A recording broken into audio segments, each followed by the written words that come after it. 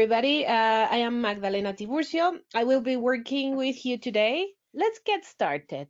Um, Alex, this is your first webinar. Don't worry. You will get the idea soon. The idea in the webinars is that you can have information that will be useful for your classrooms. By the end of the session, an hour after the webinar finishes, the platform creates automatically a certificate of attendance that will be issued to the person that got registered. If you are a group of teachers taking the webinar together, just send me an email and I'll send you back the certificates of attendance. I would like to apologize on behalf of Richmond because we owe many certificates of attendance from previous webinars. We had a problem with the program we used to create the certificates.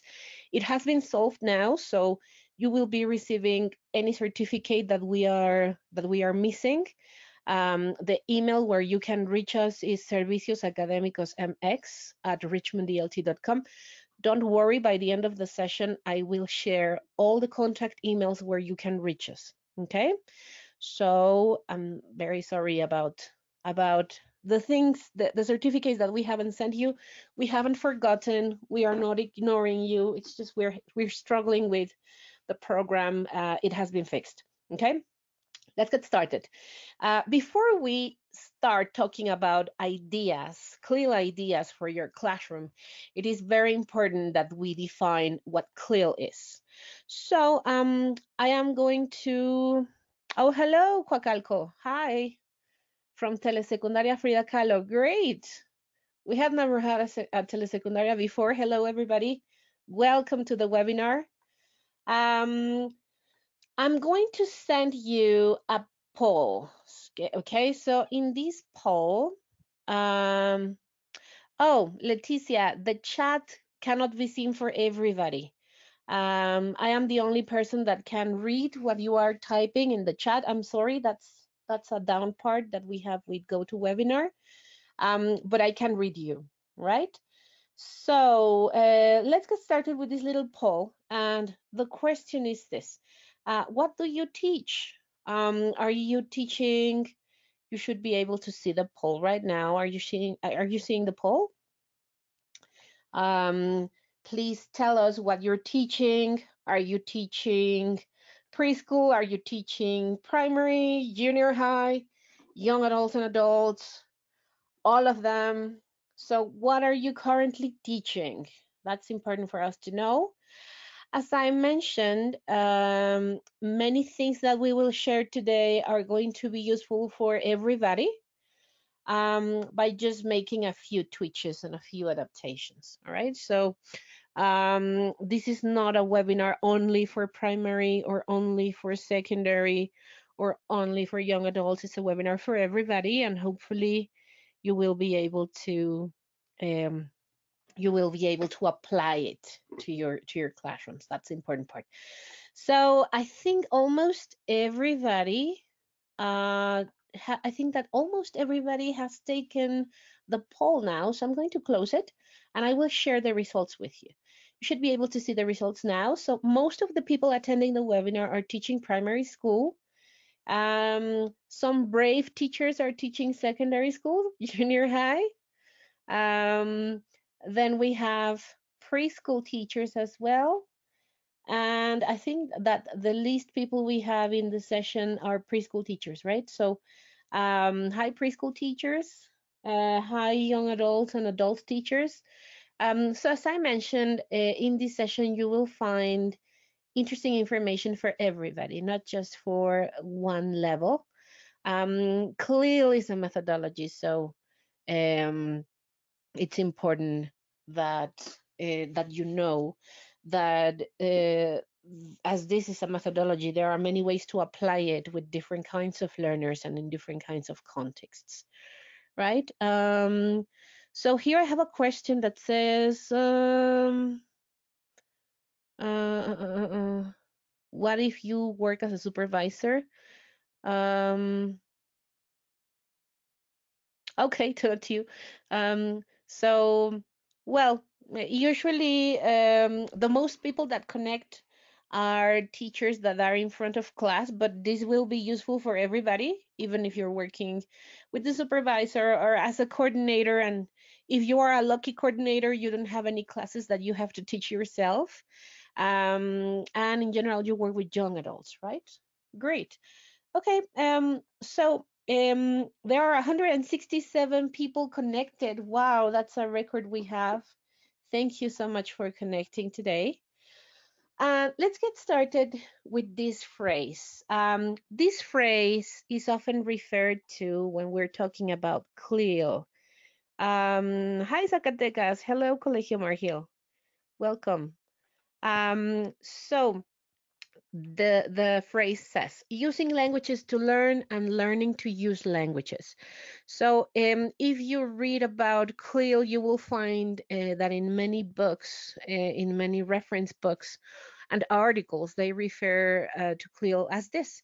So before we go any further, I would like to share with you another poll, and probably the answer to this will change as we progress during the session. And the question is, what is the main focus of CLIL? Is it learning the content? Is it reinforcing the language learning? Both are equally important. What's your opinion? What do you think about CLIL so far? The content is the most important thing. By that I mean, if you are teaching science in English, it means that the science is the most important thing. Or is it the language the most important thing? Or are both equally important? Or mine is a question with many possible answers? What do you think? 35% of the people have voted. So I'll wait a couple more seconds for more people to vote. And then we will discuss what is the main focus of CLIL, because indeed, mine is a question with many possible answers, but today we will explore some of those answers. Now, the name of the webinar is Six CLIL Ideas for Your Classroom, but you will find that there are more than 6 ideas today, right? So someone is saying, I don't have a clear idea of what CLIL is. CLIL means Content and Language Integrated Learning. Now, don't worry if you don't have a clear idea about CLIL, because today we will talk about it. And hopefully by the end of this session, you will have a good idea of what CLIL is. Maybe you will discover that you already do it in your classroom. And the idea is to give you more tools. Okay. So my voice is very slow. What do you mean? Would you like me to speak faster? This is my normal speed. Sorry. Um, okay, I am going to close the poll now. All right, and now you should see the answers. So according to this poll, most of you think that both the learning and the content are equally important. 17% of you think that the idea here is reinforcing language learning. Some of you think that mine is a question with many possible answers. And finally, you're thinking that content is the most important thing, right? So let's check it out, okay? I do tend to speak fast when I get excited. I speak like super fast. So if I start going crazy, just ask me to hold my horses and I'll stop, or I'll slow down, right? Good. So this is a formal definition by Steve Darn. So Steve Darn says that content and language integrated learning, or CLIL, has become an umbrella term that describes learning another subject, for example, physics, science, geography, arts, history, or literature, through the medium of a foreign language, and learning a foreign language by studying a content-based subject. So it's like a double-sided approach. You learn about content and you also learn the language. Now, how does this happen? What is more important? Is it more important that students learn about history when we are teaching them? or is it more important for them to learn about language? Today we will explore that. You will find that there are different levels of CLIL, right? I also have this definition that says that CLIL is an approach or a method which integrates the teaching of content from the curriculum with the teaching of a non-native language. So in many schools, you probably know this, you have seen it, or maybe you are teaching in a school with these characteristics. What happens is that you teach science in English, but they also teach science in Spanish. So they don't rely completely on what you're doing with science in the classroom in order to cover the program, for example, right? Um, and in some places they are teaching science in English, and then they don't teach science in Spanish. So this is these both things. Sorry, my voice is low and is slow, Antonio. Maybe it's your internet connection. The CLIL, as I mentioned, can be different. Okay, maybe you are teaching science in English or mathematics in English, and then you're not teaching it in the native language of your students. Maybe you are teaching science in English, but at the same time, there is a Spanish teacher that teaches science, and that's the most important one. So today we will discuss about the different ways in which CLIL can work. Now, something you should know is that CLIL has become more and more important with the years, with the time, because our society has become global. It has become technological. If you get for example, um, if you get to a website for the United Nations, or if you read an article about current education, you will notice that we are called the knowledge society. So there's a lot of information and knowledge around us all the time, and more than ever, it's important that people have developed thinking skills and also that they learn to communicate.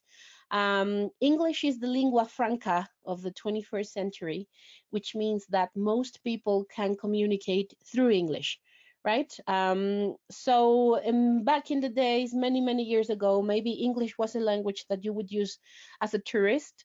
But nowadays, if you're interested in having a postgraduate degree, if you want to go abroad, for example, it's very important that you know English, not just because you want to communicate in the country wherever you go, but even if you study a postgraduate level in Mexico, many of the things that you have to read are in English. So English has become a very important means of communication, and it's very important that students learn how to speak it, how to understand it, but also that they learn how to learn in English. And this is something that CLIL does. All right. Now, CLIL is going to give you different things. It's not just that you are learning English or that you are learning the content. When we are learning through a CLIL methodology, we are also developing thinking skills and learning skills, as I mentioned. So when we are teaching through CLIL, we are learning content. By content, I mean another subject, right? Call it whatever you want. It could be history, it could be geography, it could be art, literature, etc., etc., etc. You have the language, which in this case is English. It's very important that English is not the native language of our students. If English is a foreign language and we're teaching content through it, we're doing CLIL. We're also developing thinking skills and learning skills, and we will get into these matters a little bit deeper. So the objective in CLIL is that we introduce learners to new concepts through studying the curriculum in a non-native language. We also improve learners' production of the language of curricular subjects. So lots of people have noticed that when they are teaching other subjects in English, the language level in general increases, or students become more confident or become better. The sole reason for this is that they are in contact with the language much more, right? Also, the objective in CLIL is that you have a better performance in the subjects that you are studying in English and in English as well. Also, as I mentioned, students become more confident even in their native language. We also provide materials that are going to help our students develop thinking skills. Nowadays, and we cannot say this enough, thinking skills are important. It's very important that we teach our students how to think. We will go into this deeply and we are going to explore the topic. And I have a couple of practical ideas that we will experiment during the session. Also, we want to encourage stronger links with values of community and citizenship. So you probably have noticed that when you are teaching subjects in English in your school, um, we also have this multicultural approach. We are usually more aware of other things happening in other cultures, not just countries, but cultures. It's very common that if you are teaching English and if you are teaching subjects in English, we focus on cultures where the native language is English, but that's not necessary. You know, you can talk about other cultures that probably do not speak English, but in general, they are learning. They are learning about how other people think, how other people live, etc.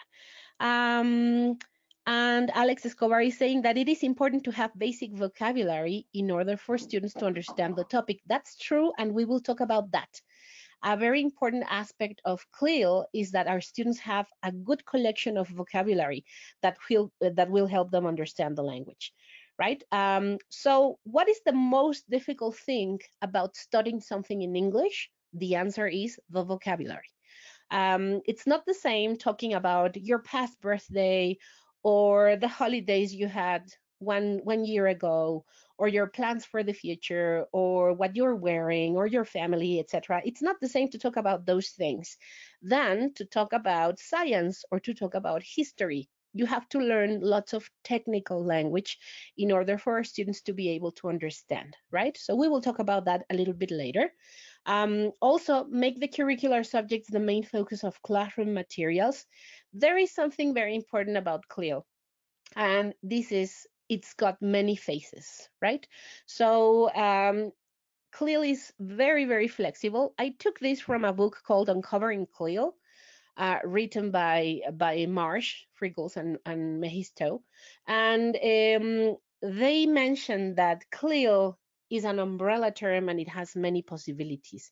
So, for example, you probably have heard about total immersion. Total immersion is a way in which students are surrounded by English all the time. So there are some schools, especially when they are teaching pre-first, for example, where there are no Spanish classes. Everything is in English all the time. Everything in the school is in English, and everybody in the school, even the person at the door, speaks English, right? This is a total immersion. Also, if you go to another country, if you go to work or study abroad, you will also have a different experience, right? You can also have projects where you are using CLIL, or maybe you have a camp where you are teaching CLIL. Student exchanges, right? In some places, they have the chance to send a student abroad, maybe to another country. For example, Universidades Tecnológicas have a very nice program in many of them where some students can go to France. So in this case, students do not have to learn English as much as they have to learn French. But this would be a student exchange, right? Or studying abroad. And this will give you a great experience regarding language learning, right? Memorizing things is important in terms of vocabulary, okay? Um, Memorizing things is a cognitive skill and it's part of the thinking skills, but it's a lower order thinking skill. So what you have to be careful with is that your students are not memorizing everything. So there are things they have to memorize, or there are stages where they have to memorize, but then you have to go beyond. You have to go further memorization, right? So there's nothing wrong about memorizing things. How else are you going to learn the verbs in past participle or a big collection of words? But it's important that you don't stay in that part, that you move on. So talking about move on, let's move on and talk about the different models for CLIL. So we have soft CLIL and we have hard CLIL. So what does this mean? I copied this chart from the TKT CLIL preparation course. And in here, as you can see, it says that you have soft CLIL. Soft CLIL can be taught 45 minutes once a week, so it's very little, right? Not much. And in here, some curricular topics are taught during a language course. So maybe in my course book, I have a lesson that talks about nutrition, but the entire unit is not about nutrition, right? So in this case, the language-led approach, it's called soft CLIL. In this approach, language is the most important thing. So I'm not that interested that my students learn about that they learn about the topic, right? So if I have a lesson about nutrition, I am not going to apply an exam about nutrition to see that my students learn this content. If I am in a soft, clear, language-led approach, my main objective is that students are practicing the language by using the content. Then we have the other extreme, which is subject-led. In subject-led, it's sometimes a 50-50 approach in the curriculum. Half of the curriculum is taught in Spanish, the other half in English. And in here, the most important thing is the content. So if I am teaching science in English and I am not teaching science in Spanish, then I don't care if my students make grammatical mistakes or if they are not speaking English correctly. What I want them to do is to learn science, right? So it's very important that before you get into planning, you ask yourself, what is the most important thing in this activity? Is the most important thing that my students learn the language and practice the language, or is the most important thing that they learn the content? And then you have something in the middle that it's subject led. So in here we have some subjects or some topics in the syllabus that are taught in English, right? So this, as I mentioned, is related to the many sides or phases of CLIL, right? Someone is asking about the name of the book that I mentioned. I'm going back so you can see it. You can see it in the low part. It's called Uncovering CLIL, Content and Language Integrated Learning in Bilingual and Multilingual Education. This book has some good years now. It was published in 2009. It's a very it's a very good book about CLIL. And Richmond has another good book about CLIL if you're interested. Ask your sales representative. Maybe they can give you a sample of that CLIL book, right? So let me check the questions box because I think that there are a couple more questions that were asked here. Um, okay, I don't think I understand the question, Silvia. Something about Monclova. Can you see AU in Monclova? What do you mean by AU? Um, here we go. So as I was saying, it's important that we understand which is the model of CLIL that we are using. So if you are teaching your class as English as the most important part, and sometimes you have lessons where you talk about science or where you talk about history or where you do something related to art, then you are doing soft CLIL and it's language led. If you are teaching maybe science in English, but the Spanish teacher is also teaching science in English, it's subject led, which means that you are teaching the content and it is important to learn the content, but still it's not that one part is more important than the other. And if you are in a kind of school where half the time is in English and half the time in Spanish, you're doing some hard CLIL, right? Let me check again the questions box. And how can the teacher improve the target language if the subject in Spanish is not being developed? Um, well, this is the thing about CLIL. CLIL works very, very different than a general English class, okay? So it's important that we understand that if we are teaching CLIL, we still need a language class. So our students have to be taught some language at the same time they are learning English, right? So for example, um, okay, there are some questions. Bear in mind that I cannot read all of your questions in real time because I'm speaking and my brain is not skillful enough to speak and read at the same time. Okay. Hi, in Guaymas, Sonora. Hi, hello. Okay.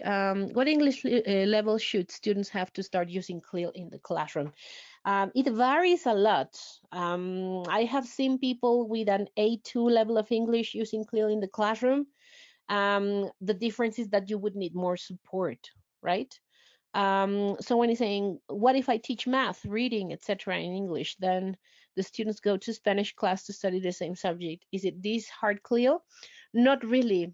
It's not really that because um, to be hard CLIL, no one should be teaching mathematics except for you. Am I clear with that? It means that if you're doing hard CLIL, students are learning mathematics in English, and mathematics is only taught in English.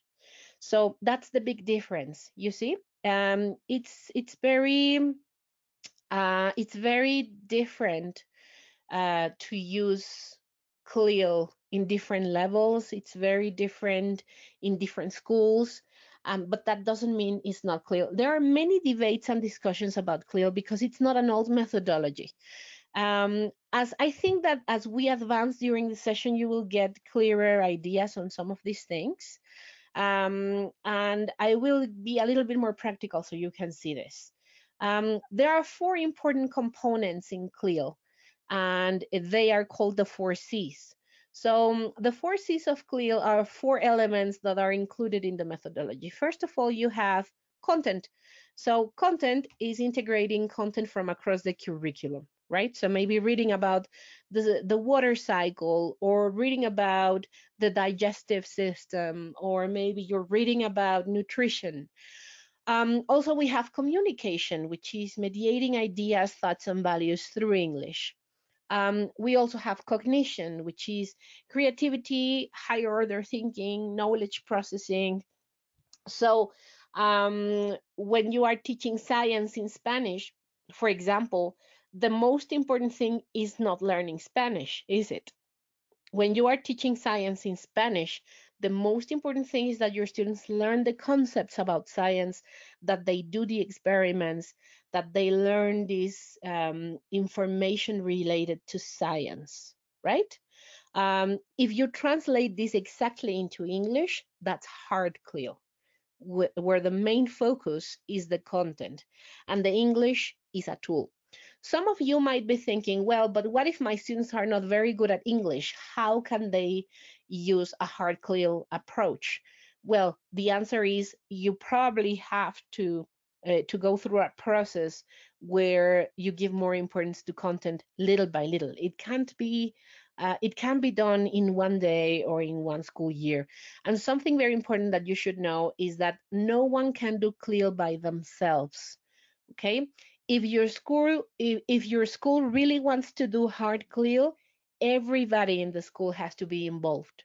Everybody in the school has to be involved. If you want to do soft CLIL, it's something that only the English department does, or maybe you do it in your class. So it's not that one approach is bad and the other one is good. The approaches are good as long as you adapt them to the needs that you have, right? I'll stop a little to check your questions. Um, how does it work in public schools? Well, in public schools, you would never have hard CLIL, okay? In public schools, you can have soft CLIL, and you can have some sessions where we are learning something in English, right? I will give you practical examples in a few minutes. Um, what if you do have different levels of English in the classroom? And the question is asked by Raul Olivar. Well, this is a typical thing. Even if you are not teaching CLIL, everybody has different levels of English in the classroom. everybody has different levels of mathematics knowledge in the classroom. Everybody has different levels of history knowledge in the classroom, right? So there is no way your students will know exactly the same at exactly the same level. And the answer is it's important that we include different types of practices and activities so most of our students have a benefit. So not everybody will understand by asking. So someone is asking, is there a Richmond Language Center in Tlaxcala? Richmond doesn't have language centers because we are a publishing house, Antonio. We sell books to schools, so we don't have schools where we teach English, right? Someone is saying, do you require a special degree to teach science, math, physics? Um, well, the profile of a CLIL teacher is very, very difficult to find. Preferably, the person that teaches science in English should be a science teacher, right? That they know a lot about science. The problem is that when people specialize on science, sometimes they are not that good in English. What they do in some schools is that they find people that specialize on the content, especially in secondary school. They find, for example, someone that teaches history in English, and at the same time, they have teamwork with the English teacher, right? So that's why I was telling you that it's impossible to do CLIL by yourself. It's something where lots of people have to be included, right? So coming back to the 4 C's of CLIL, you also have cognition, which are thinking skills. And you also have culture, which is basically interpreting and understanding the significance of language. So these are the 4 elements that you will find in CLIL and that you will find in activities related to CLIL, right? Now, there are some principles for communicative language learning that are relevant for CLIL. First of all, language is a tool for communication. This means that the main objective, and bear in mind that I am talking about CLIL, I am not talking about everybody's teaching practice, and this does not apply to everybody. But if language is a tool for communication, then grammar is not the most important thing, right? If you are using a CLIL approach, whenever you are using the CLIL, it's important that you think about a practice that it's more fluent, right? You're focusing more on the fluency and not the accuracy. What we want to do when we are using CLIL is that students learn something through English. I am very sure that everybody has done this. For example, when you are doing a holiday activity, maybe a Halloween activity with your students. If you're doing a Halloween activity with your students, you're probably teaching them some words that are going to be useful to describe Halloween, right? For example, ghost, witches, pumpkin, trick or treat. So you will teach some phrases and some vocabulary that will help them understand some things. On that day, maybe you tell them a story about Halloween. Maybe you will tell them the legend of the jack-o'-lantern. And by the end of the session, you will paint a beautiful poster related to Halloween. That can be a CLIL activity. We're focusing we're focusing on the holiday, the cultural part of it, and the language is a tool, right? Also, diversity is recognized and accepted as a part of language development, which means that not all of my students are in the same level of English, right? This is an important thing to take into account. If we are teaching CLIL, I should be aware that there's going to be diversity. Also, learner competence is relative in terms of general style and correctness. So it's very, very important that whenever you are teaching CLIL, you have a clear understanding of what your objective is, okay? Multiple varieties of language are recognized. So sometimes it's going to be very colloquial or more formal, etc. Culture is instrumental. It's something that's going to help students understand. There is no single methodology for language learning and teaching or set of prescribed techniques. So this means anything goes. If you're teaching CLIL, you can use several tools in order for you to teach the language, to get through the language. Finally, the goal is language using as well as language learning, right? So these are principles from communicative language learning that are relevant in CLIL, that are going to be useful in CLIL. And CLIL is going to give our students opportunities to develop their abilities, their linguistic abilities. However, don't forget that if you're teaching CLIL, it's very important that our students focus on the content, right? Now, how do we do this? It depends. So, for example, if I am teaching CLIL and I am focusing on language, maybe we are talking about future structures. So we are learning to use future structures to make predictions. And then what I decide is to link this to technology, right? So in order to practice the language that I previously taught, so previous to this lesson, I had a grammar lesson where I was teaching them this. I taught them some vocabulary. And then on the CLIL lesson, I will talk about future technology, inventions, and the objective is that my students are practicing the language that I previously taught. But in the CLIL lesson, I want them to learn about the content. So I would like them to learn about these new inventions, about these discoveries, about technology, and at the same time, practice their English. So that would be an example of a typical soft CLIL approach. I am very sure that many of you use soft CLIL as a regular basis because it's very common to do this.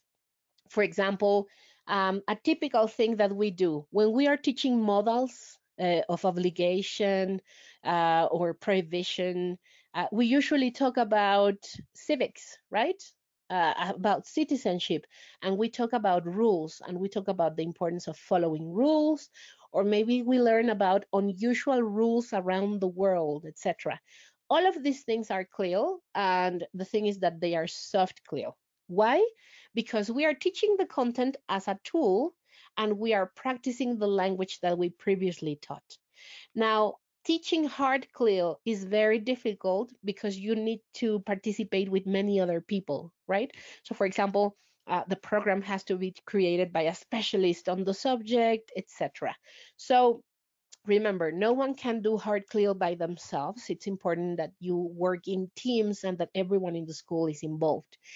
If this is the very first time that you have read about CLIL and you are curious about it and you would like to start trying it, then try some soft CLIL that you can do by yourself in your school.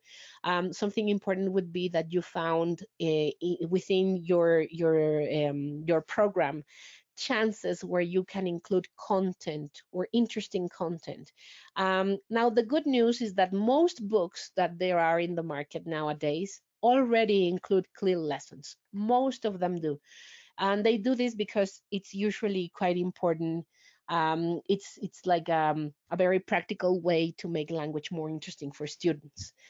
Something important about CLIL, you probably have heard about the TTT, right? The triple T, which is teacher talking time. Um, Teacher talking time is what I'm doing right now because this is a webinar. Um, and it's basically that you are speaking a lot in the classroom.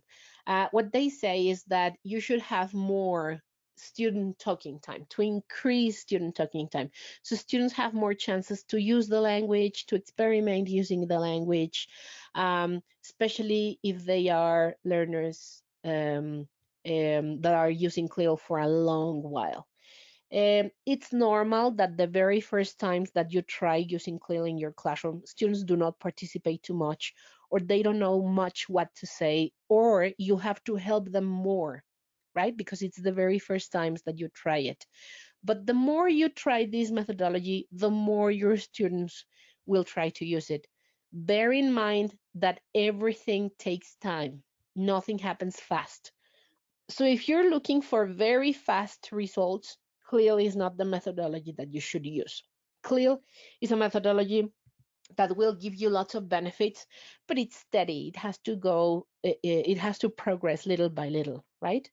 Now, before you try a communicative task in your classroom when you are using CLIL, make sure that the purpose and outcome is clear to your learners. So, for example, if you are going to read about the water cycle, and you want your students to be able to use connectors, make it clear for them that the most important thing is to understand the connectors. But if you want them to create a poster about the water cycle, then you should tell your students that they are going to read, extract information, and then create a poster. So every time we start an activity, the outcome should be very clear for our students. So students should be able to answer the question why I'm doing this, right? I think I have a couple more questions. Um, uh, uh, um, Well, students, Alex Escobar is saying that students do not, what happens if students do not participate, how you encourage them. Take into account, Alex, that sometimes students are not practicing or are not using the language because they don't know what to say or how to say it. What many teachers have tried and is quite useful is that they have fixed phrases. So if you want your students to communicate and you think that they are a little bit shy or they don't know how, you can give them the beginning of sentences and then they can personalize these sentences so they can start speaking a little. Um, Scaffolding is a very important part of CLIL, right? We will talk about scaffolding a little bit later. Um, if I could give more ideas about how to expand student talking time, yes, Javier, I will. As soon as I get into the practical part of the webinar, I will. This theoretical part is taking a little bit longer than I expected, but it's great because you're having lots of questions and that means that you're interested in the topic. So by the end of the session, I can give you some ideas where you can find more information about CLIL so you can get more details. But I'm very sure that when we get to the practical part, many things will look more realistic and more down to earth, right? Also, it's very important that before our students try a communicative task, they identify the rules and the timing so that they know what are the rules for the activity and how long they have. And it's also important that we assign students roles where they are when they are working, right? So never ask your students just to work in groups if you are giving them a clear task. Give them roles, right? So, for example, you are in charge of taking notes. So maybe I tell my students, work in groups of three. One person will be in charge of taking notes, the other person will be in charge of the dictionary, and the last person is going to be in charge of drawing pictures. So by giving group roles, our students are going to have a better collaboration, right? Raul is making a question. How would you deal with CLIL if the topic is not that interesting for most students in the class? Well, this will always happen. You have to find ways to personalize it. And one of the strategies that I'm going to share with you today is related to questioning. And I think that questioning can help. When students are not very interested in the topic, you can use questions to try to make them feel involved, right? Something important about CLIL is that students have to develop cognitive skills as well as language skills. What do I mean by cognitive skills? Well, in a minute, I will show you the cognitive skills. But cognitive skills is basically the different levels at which you can think, right? We will get deeper into that one. And finally, before we get started with the 6 practical ideas, in a CLIL lesson, all 4 language skills should be combined, right? So try, it's not that it's compulsory, but it should be, okay? So try to include something for listening, trying to include something for reading, something for writing, something for speaking, and this way your students will be able to get more information. So maybe I can give them a video, and in this video they will have a visual and an auditory input. And after the video, they have a short paragraph that they have to read, and then they have to write and paraphrase what the paragraph said. And at the end, they talk about what they learned during the video. So it's important that we try and include most of the schools in here, right? Should parents know that clearly taught in the school?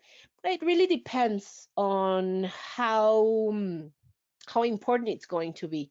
For example, if you are going to eliminate science in Spanish and now you're going to teach science in English, definitely parents should know. that we are not teaching science in Spanish and we are teaching science only in English, they should know that. But if you are doing soft CLIL, it's not that important that they know, right? You can tell them if you have one of these meetings with parents and you want to tell them that one of the strategies that you use is teaching content in English, you can do that.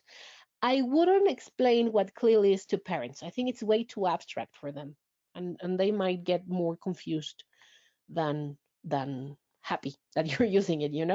So it really depends on what level of intensity you're going to use.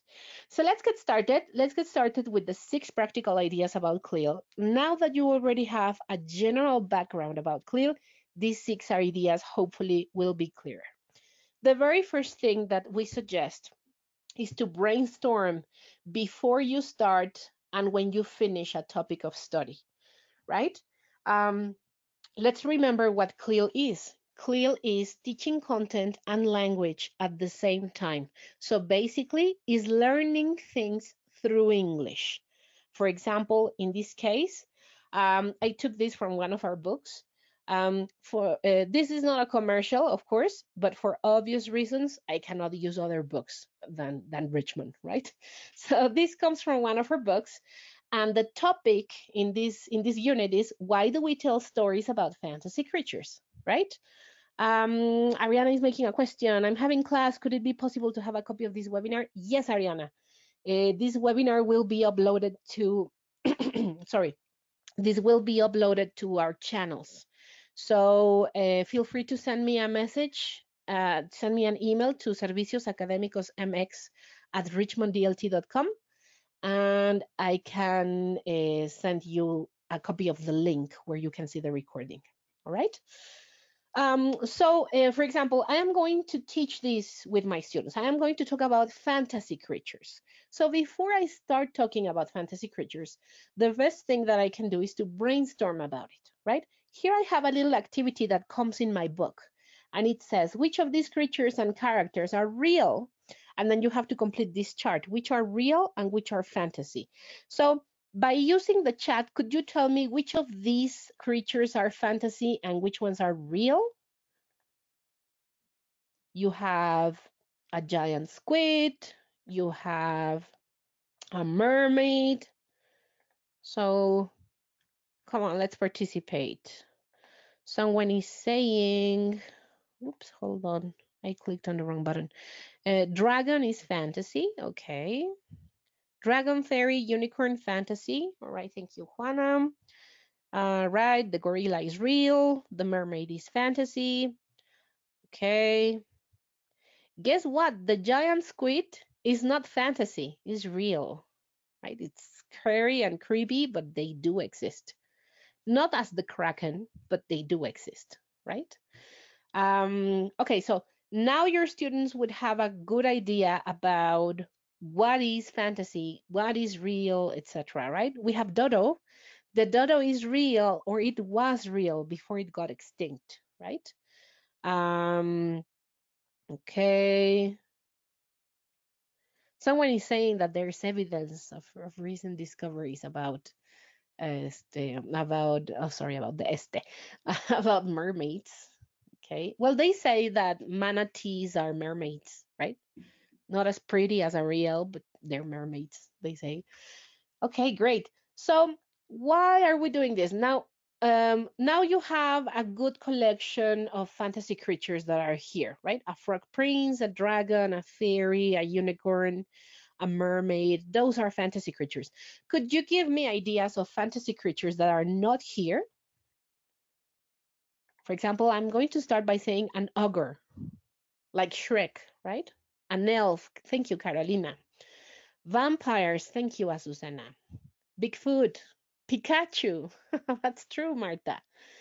Can you give me more ideas? A gnome, a basilisk, the Yeti, the Loch Ness monster, Wolfman, the Minotaurus. Awesome. Thank you very much. The chupacabras, right? If you are from Argentina, El Salvador, Uruguay, or other countries, you probably don't know the chupacabras because that's very Mexican. right?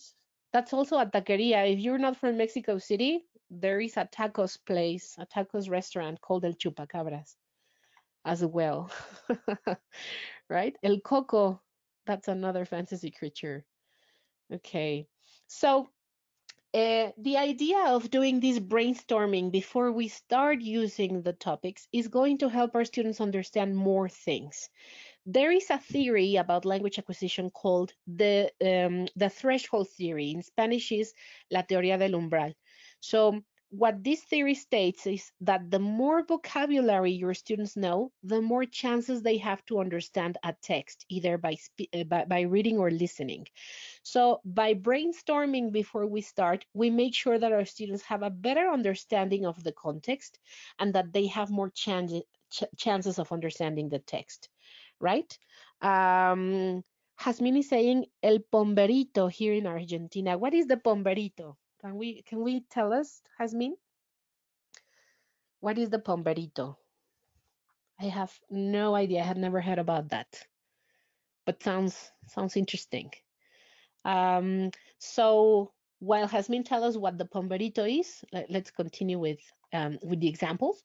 Here's another example. For example, example, right? So um, our students are going to read about nutrition. This is my book, and my students are going to learn about carbohydrates and protein, etc., etc. So before my students start reading this information, I can try brainstorming what they know about nutrition, right? And maybe they will say things like calories, health, diet, and nutritional facts, food, etc. So it's important that our students brainstorm before they get into the topic. Now, this can also be done at the end, right? So hold on. Here is Jasmine telling us that the pomberito, it's like a small creature who steals children who don't want to take a nap. Oh, okay. The pomberito. So we should take naps so the pomberito will not take us away, right? La Llorona, that's true. Someone is mentioning about La Llorona. It's a fantasy creature. True. So I was telling you that that could be done at the beginning of the webinar, but at the webinar, no, sorry, that could be done at the beginning of the class, but you can also do it at the end of the class. So, for example, at the beginning of the class, I'm doing this brainstorming about nutrition, then I read about this, and then by the end of the session, I can also ask my students to do some brainstorming.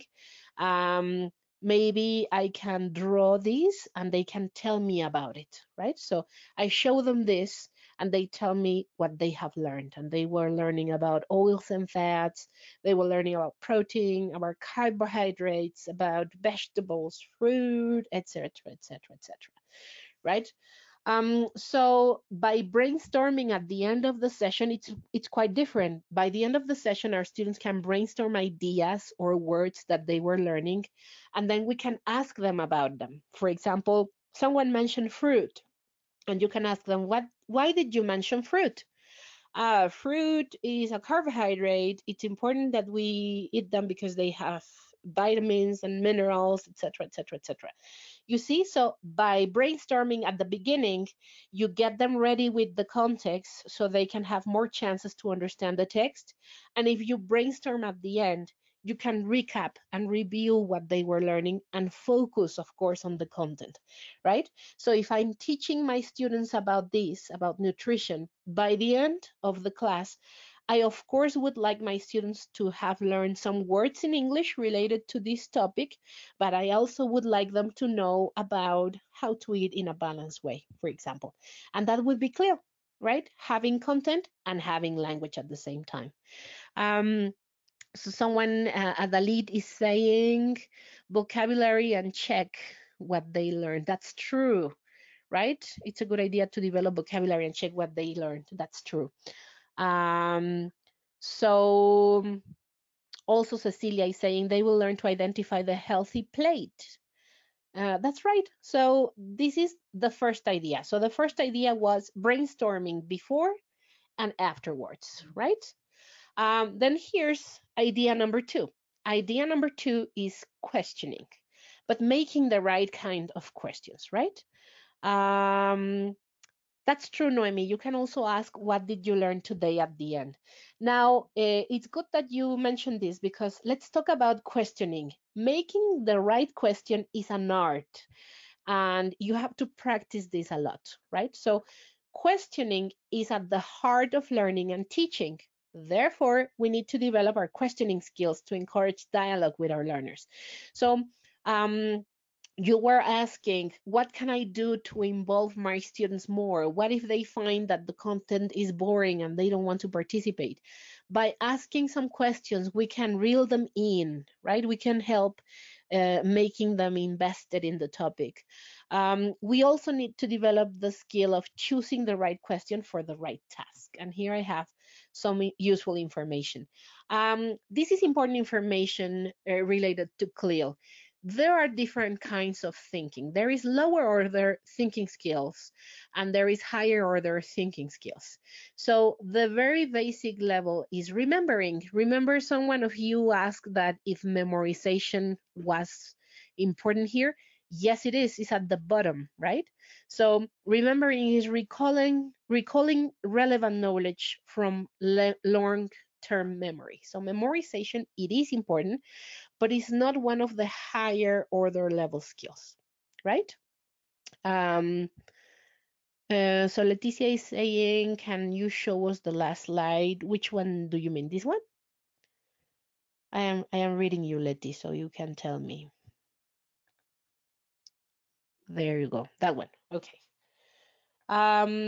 So don't forget that there will be a recording of the session. If there's something you didn't catch, you can check it later on. Also, if you would like to have notes from the session, feel free to send me an email and I'll send you back the information that you require. Okay. Um, about lower order and higher order thinking skills, it's important that we focus our efforts, that we give more importance to higher order thinking skills because there's where learning is, okay? Remembering, understanding, and applying are important. They are the beginning of the process, but you shouldn't stop there, right? So students shouldn't just remember things. They have to understand them. They should be able to apply them. They should analyze them, evaluate them, and finally create. So, for example, it says remembering is recalling relevant knowledge from long term memory. So, let's continue with this information about the nutrition, right? So, remembering in nutritional would be remembering vocabulary related to nutrition and remembering the different groups of, carbohydrates, protein, oils and fats, etc., etc. Then understanding would be making sense of the material you have learned. So if you understand, you can answer some questions, right? Application would be that you use the knowledge in new ways. So for example, you are applying this if I give you a handout where I have the plate, but the plate is blank. And what you have to do is to draw the balanced plate or the perfect nutritional plate that would be applying, right? Analyzing, breaking the concept into parts and understand how each part is related to one another. Analyzing would be, for example, we were talking about these things in class. Now, look at this meal and you show them a meal maybe from McDonald's or meals from home, and then they have to analyze if this is a healthy plate, right? Evaluating would be making judgments based on a set of guidelines. And in evaluating, maybe we ask our students to design a menu where they can include things that are balanced. And finally, putting information together in an innovative way. Maybe I'm asking my students to prepare a presentation where they design, or maybe, something cool like a cookery show that they have to make a video where they are preparing a dish that it's the perfect balance. So this is the difference between just remembering and going through the entire process.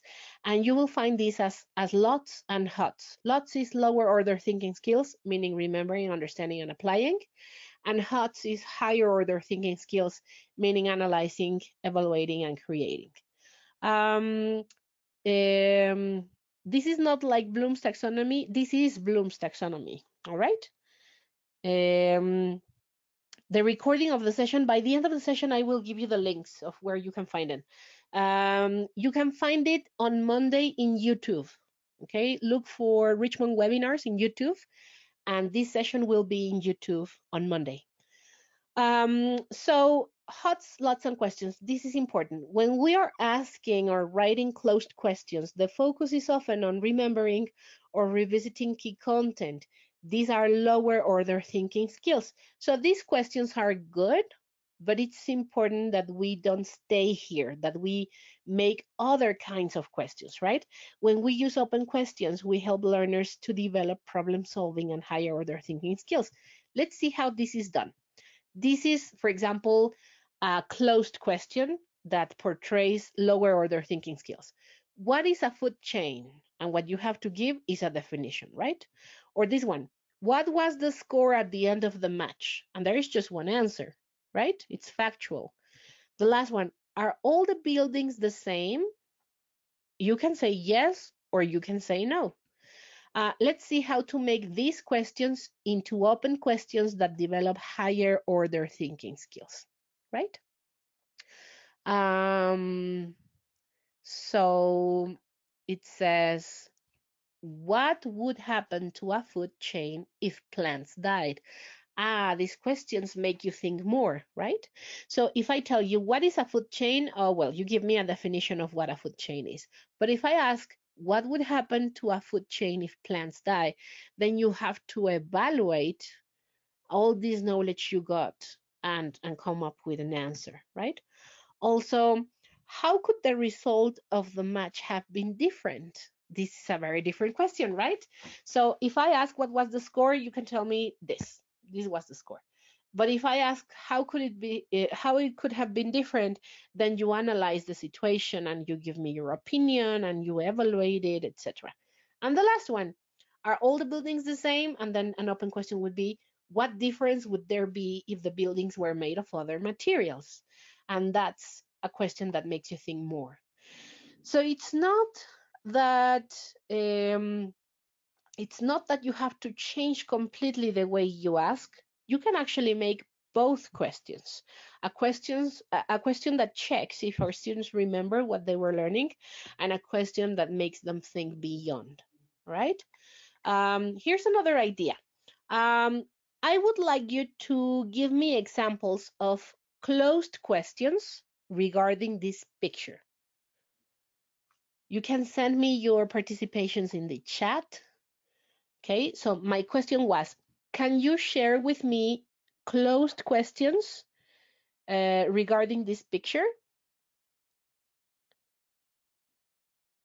Okay, I am opening the question box. And where is it?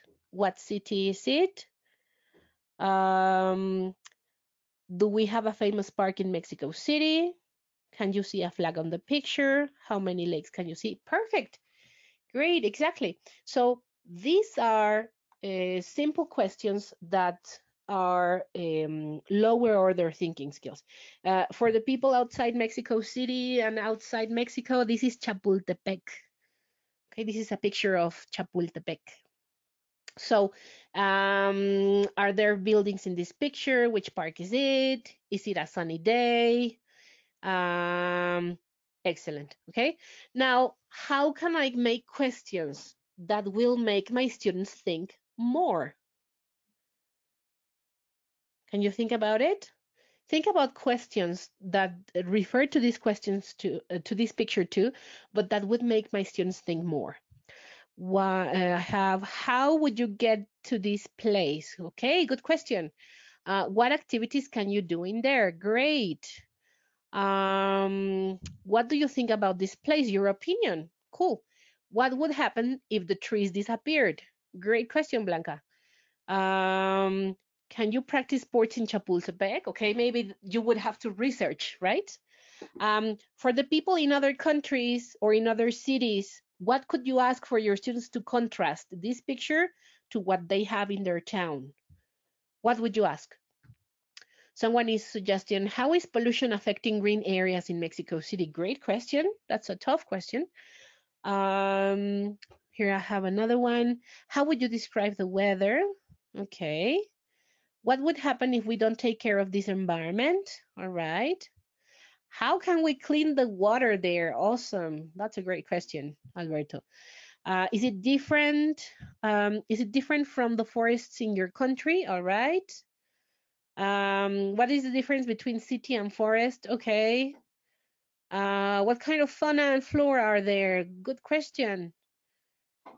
Amazing. So as you can see, you can use the same thing, but ask questions in different ways, right? Um, so something important that you should take into account is if the answer is a yes no answer, if the answer is very simple, that is not a higher order thinking skill. There's nothing wrong with doing lower order thinking skills, but you should try to do both kinds of questions, right? Oh, here's an amazing question that I would like to share with you. It is, what's the historical importance of Castillo de Chapultepec? Great question. Right? Someone is saying, what language do they speak in this place? Okay, I could investigate, right? Um, if I don't know that this is Chapultepec, if I have no knowledge of Mexico, I could do that. Um, Now, more ideas on the questions.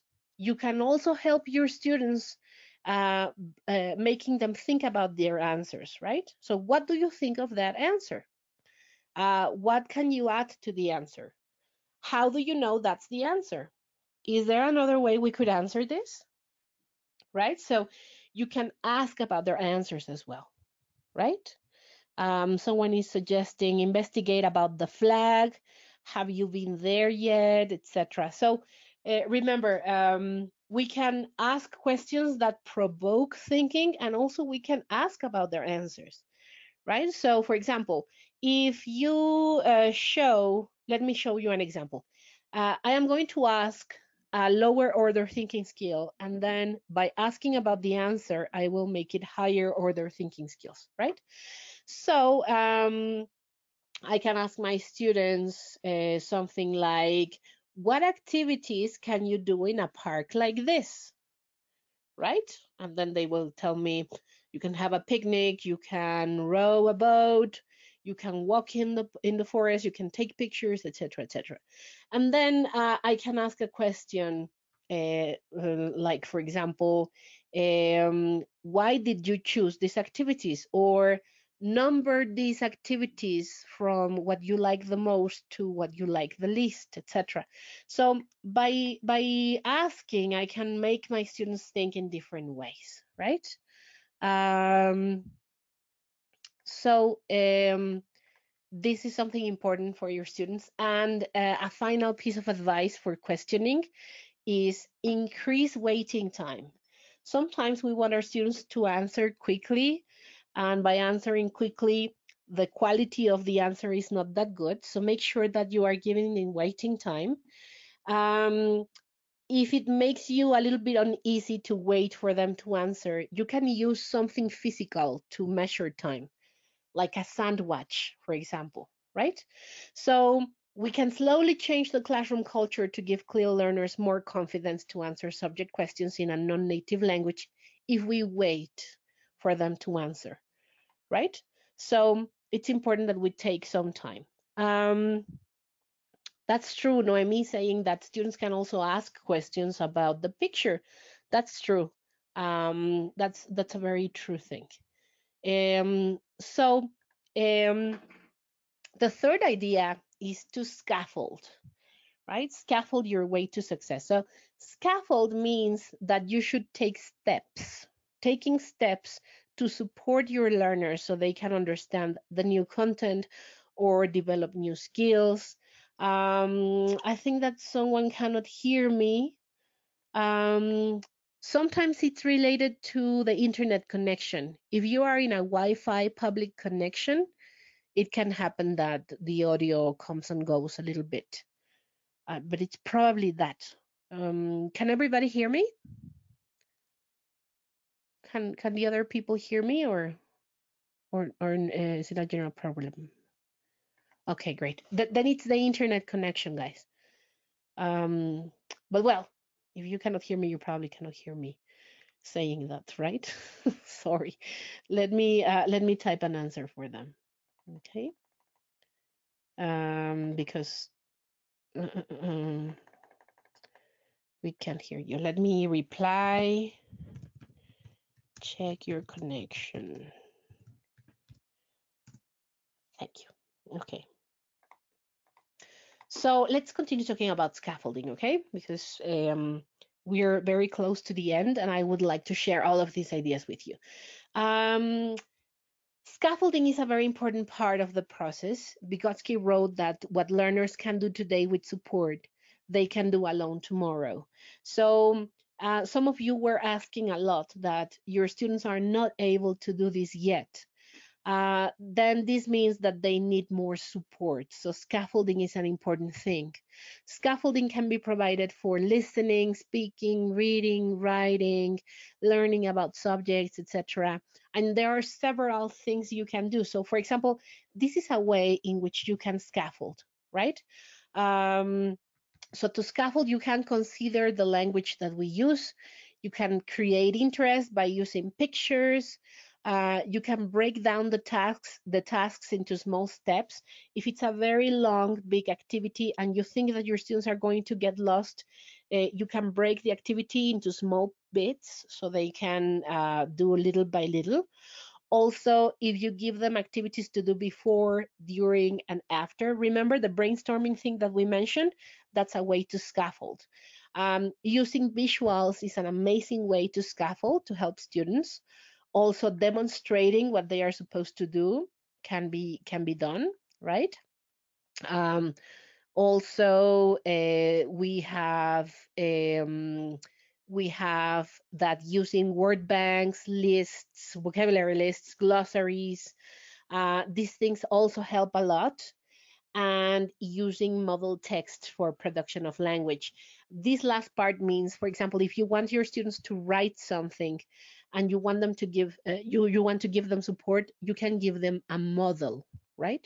For example, if you want your students to write a paragraph that summarizes an idea, you can give them sample paragraphs summarizing an idea. So this helps them as support, right? Here I have another example. You should be able to see now a picture of a book. This book has a scaffolding strategy. Can you see it? The scaffolding strategy that we have in this book is actually the vocabulary box, right? So Alberto is asking, can we increase the level of questions according to the students, right? That's exactly what you can do, right? Leticia, thank you very much for your participation. Leticia is saying that the scaffolding is through the pictures and the vocabulary. That's true, right?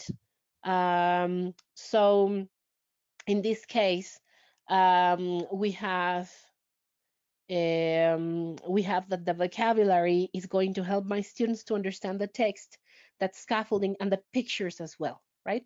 So we're talking about deserts, and here's a description, but I also have a picture, and that will help me understand what a desert is, or grasslands, right? So don't forget that scaffolding is basically supporting our students. Sometimes it's with pictures or doing activities at the beginning, giving them vocabulary lists. The idea is that they can have steps that they can take into it. Okay? Um, Hold on a second because someone needs help with their audio.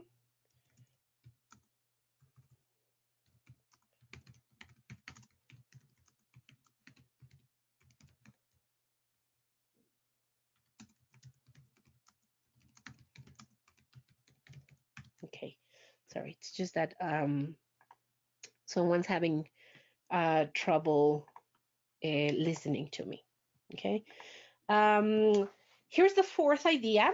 This is an amazing idea that I'm sure you do all the time, but this is an amazing idea for CLIL particularly, and this is to prepare poster presentations. Okay, poster presentations are really cool for students because these poster presentations are going to help your students to summarize what they learn, to use visuals, to use words, and they will be able to show you what they understood, right?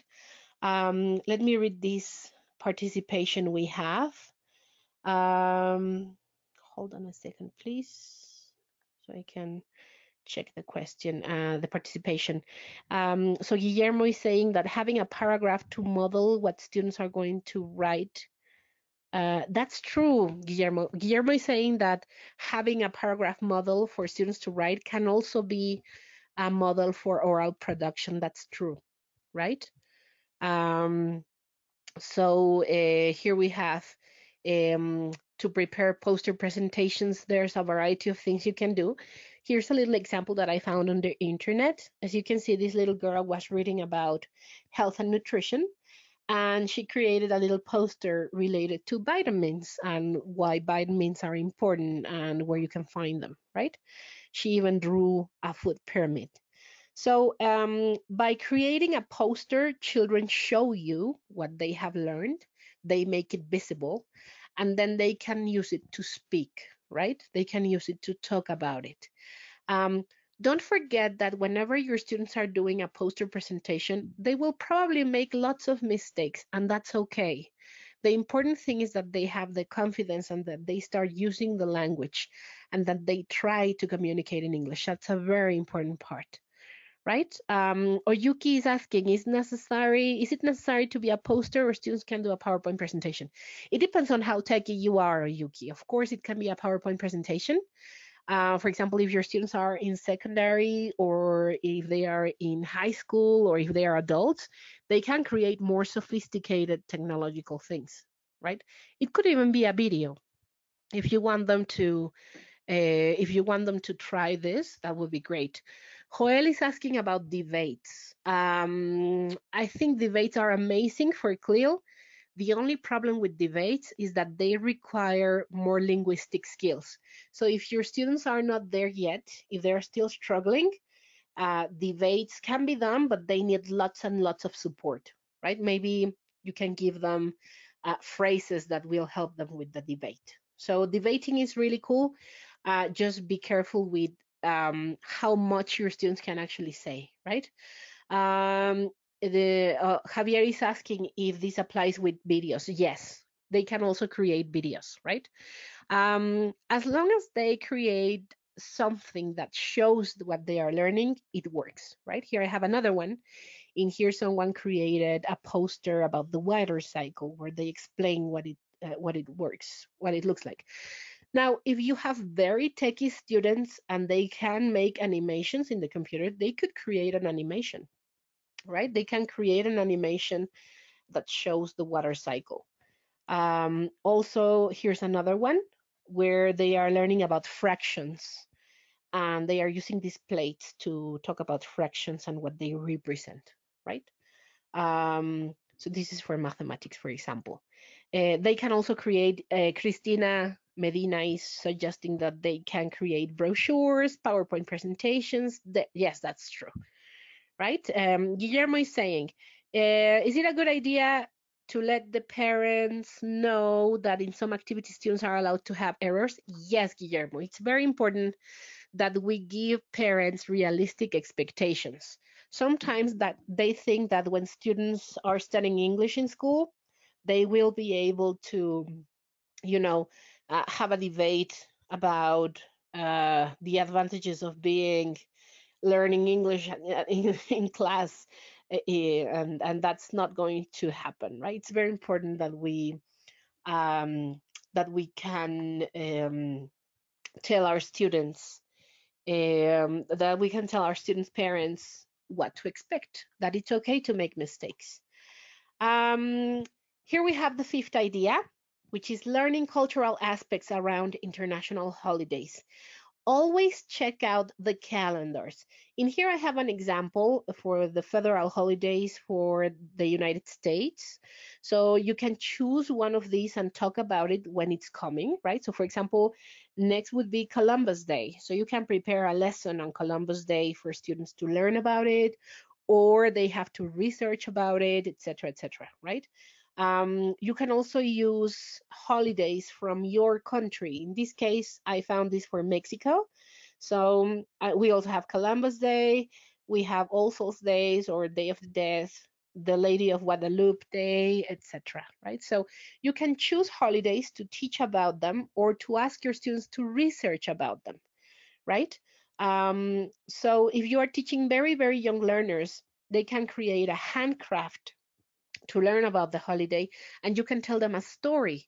And this way, they will link culture and language at the same time, right? And yes, I'm going back to heading 5.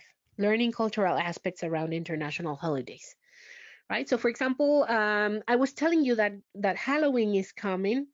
We're having, I don't have the date yet, but it's going to be in the afternoon. We're having a Halloween special, a Halloween webinar where we will talk about activities that you can do with your students to promote cultural awareness. So something important here again is that you decide what to do. So for example, these are some examples, right? You can teach them about the origins of Halloween or the history of why we celebrate this. Or maybe you can tell them a tale, the legend of the jack-o'-lantern, which is a little old legend about how we got to carve faces in pumpkins, right? And you can even do this. You can even connect things with different cultures, right? So we could talk about what they do in Halloween in other countries, and we talk about what we do in Mexico. Which things are similar? Which things are different? Which one you like best, which one have you experienced, etc., right? So for example, I would be very curious to know if in Argentina or El Salvador or Guatemala or Uruguay, they do something similar, right? I would like to learn about what they do. I would like to learn their opinion about this celebration. So there are many things that you can do related to this, right? um, Yes, Cecilia is saying they can research about Halloween and create a little presentation about it. Yes, they can do that. You can actually mix all of the recommendations together, right? Before the Halloween activity, you can brainstorm. By the end, you brainstorm again. They can create a poster about Halloween and talk about it. There are many things you can do, right? And let's finish by talking about the last part, which is using graphic organizers. CLIL and graphic organizers are best friends. So take into account that it's very important that you use graphic organizers when you are using CLIL. Why? Well, because your students are getting information about many things, and graphic organizers help them to put that information in order. Here I have some examples. So could you tell me in the chat box which of these graphic organizers you know? Which ones have you used?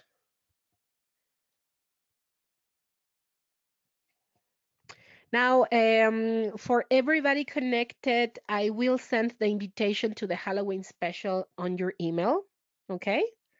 So don't worry. And I will also send to your email the link to where you can find the recording. So if you have to leave, don't worry. We're almost done. We will finish in a couple minutes more. But I will send you to your email this information, okay? So most people know all of them. Let's go very quickly through them. We have the Carl diagram. The Carl diagram is this thing you see there. And it's to sort yes no information according to two sets of opposite criteria. So, for example, in here we have a vocabulary activity related to natural and manufactured living and non-living things, right? So students are they are classifying this. This is a Carroll diagram. Then we have a cycle diagram where students have to show a series of events that happen again and again in the same order, right? And then you can use language to describe a cycle by using this. Now everything can go together because they can create a poster with a graphic organizer where they tell you about what they were learning. Someone mentioned mind maps. Here I have the mind maps too, right? To show facts and their relationships about specific people, places, objects, etc. We also have the process or cause and effect diagram, where students are showing you what happens if you follow a process. This shows cause and effect network and leads to a specific outcome. Or you can show a sequence of steps that lead you to a product, right? We also have the storyboard, where students write a draft of events in a story, and this could be a perfect activity for them to show you what they understood from a story, right? We also have the T chart. The T chart is going to be useful whenever you are thinking about disadvantages and disadvantages, facts and opinions, for and against arguments, etc. Right? Also, we have the table. I think everybody has seen tables everywhere because these are super useful in language, right? To categorize information or to summarize information. We also have the timeline. The timeline is super useful whenever you want to show events. If you're teaching something related to science or history, a timeline is usually quite important, right? And useful. A tree diagram, where you are going to classify words and show their relationships with them, right? And well, that's the information that we wanted to share today with you. Um, these are the 6 ideas, the 6 CLIL ideas. Can you remember them all? The first idea, can you remember it? The very first idea was brainstorming, right? That's right, Oyuki, thank you. Brainstorming. Then the second idea, can you remember what it was? Idea number 1 was brainstorming. Idea number 2, what was it? Who would like to participate? Or what was idea number 2? Got it? Right? So idea number 1 was brainstorming. Idea number 2, questioning. Right? Thank you for the participation. Idea number 3, scaffolding. It's important that we do that. Idea number 4, preparing poster presentations or presentations in general. Idea number 5 was cultural aspects in your classroom, right? Awesome, thank you. And the last idea was using graphic organizers. So thank you very much for connecting today. This is my contact information. My email is mtburcio@richmonddlt.com. You can also reach us in Servicios Académicos MX@richmonddlt.com. You will find a recording of this webinar in our YouTube Richmond Webinars channel next Monday. And you can also find more information in gotostage.com/channel/Richmond Webinars. Thank you very much for attending. It's always a pleasure working with teachers. And I think we're right on time, right? So have an amazing Friday. Thank you very much for connecting from everywhere in the country and internationally. I hope you have enjoyed the session, but mainly I hope you have taken some practical ideas that you can use. So thank you for connecting. See you later, and don't forget to find the recording next week. Bye-bye.